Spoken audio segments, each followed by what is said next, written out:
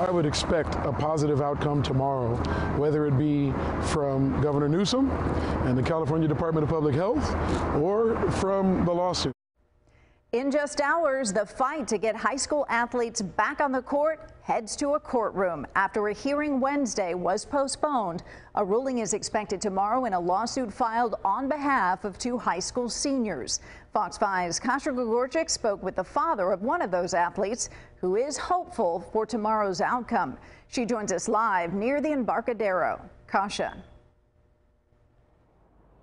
Good evening, Kathleen. Yeah, since December, we have really seen this movement pick up steam, from rallies here outside the county administration building to schools really all across our state, and of course, including this lawsuit. Now, the people behind the Let Them Play movement to get our kids back to playing youth sports say they are hopeful about tomorrow.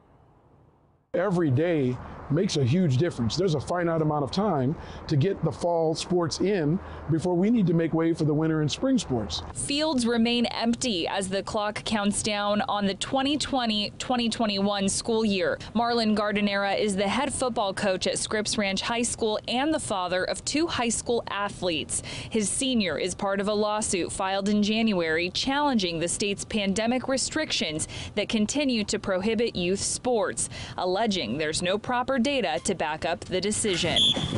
Let's be honest, most states have already played, and most colleges have filled much of their roster.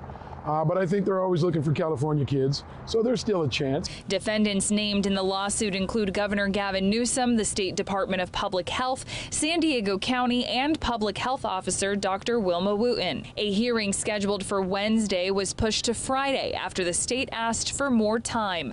Gardenera's lawyers agreeing to meet Friday, but asking for a ruling that same day. As the state continues to inch toward reopening, including schools and maybe even sports, Gardenera says there's still a lot of good that can come out of the lawsuit if a judge rules in the athletes' favor. So if the lawsuit helps make clear that the unequal treatment high schools have received versus colleges and pros who've been allowed to continue, if the lawsuit succeeds, maybe it will make way for some groups that might not be covered by the governor's decision.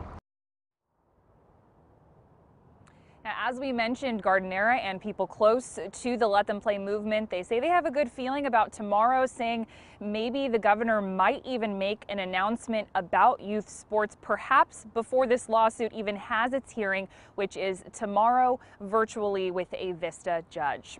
Reporting live near the Embarcadero tonight, Kasha Gregorczyk, Fox 5 News. Be a bit of a race to see which decision comes in first. Thank you, Kasha.